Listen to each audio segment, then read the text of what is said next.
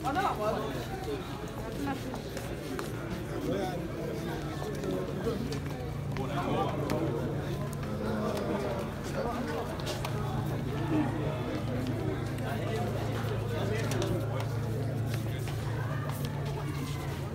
are aware, Honorable Kademaunga was facing 3 counts of attempted murder and 1 count of malicious damage to property.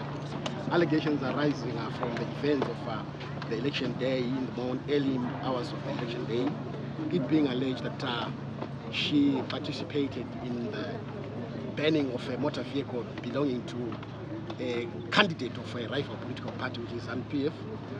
We have been here since morning, and the Prosecutor General has looked at the papers and has come to a conclusion that there is no iota of evidence linking Kademaunga to the alleged crime to that end.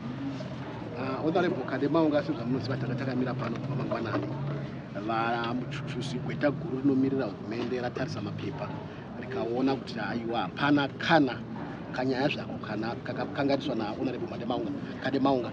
Naizvozvo vabva vati ivo ngavaende kumba, havana umbowo hunovanangisa pamhosva. Ko kansela vavanga vainavo? Kansela vavanga vainavo vari kuti zviri kunzi pane vafakazi vari kuti vakavaona vari pasini. Naizvozvo vanzi vari kupinda mudare redzimhosva pano pamagistrate court na 2:15 vasikatano. Mungatiudza kuti mhosva yavo yairi kunzi vanayo ndeipi? Ni kansela. Kansela vane mhosva, vari kumunenerwa mhosva mbiri. Yokutanga ndeye kuda kurova zvokuda kuuraya munhu. Yechipiri ndeye kuti vakapisa mudziyo wemumwe aikwikwidza achipikisana nakansela wavo.